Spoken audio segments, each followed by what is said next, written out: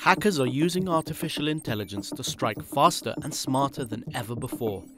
AI gives cybercriminals superpowers they never had, broader reach, more targets, and less effort. Unlike humans, AI never sleeps. It learns rapidly and can launch attacks on multiple victims at once. The result? Individuals and companies around the world are losing billions of dollars. AI can now mimic your voice, your face, even your writing style.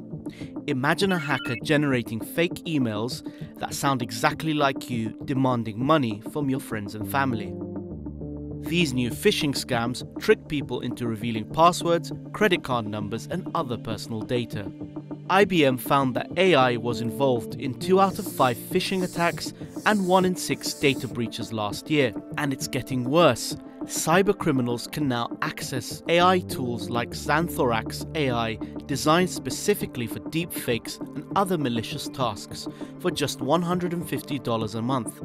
They're also manipulating versions of large language models, even tools like ChatGPT, to bypass safety limits, help them write malware, craft phishing messages, and automate attacks at scale.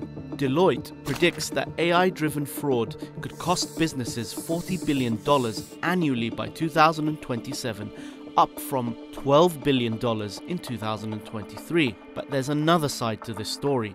A booming cybersecurity industry is rising to fight back and is set to make enormous profits. Spending on cybersecurity is projected to surge 25% by 2026, hitting $240 billion.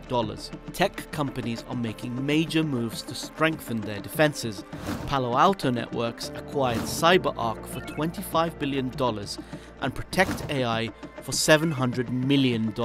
Google bought Wiz for $32 billion. Giants like Microsoft and Google are rolling out AI-powered security platforms like Defender for Cloud and Big Sleep. So while AI is fueling a new wave of cybercrime, it's also powering the next generation of digital defense. The question is, who will ultimately win this high-stakes game of digital cops and robbers?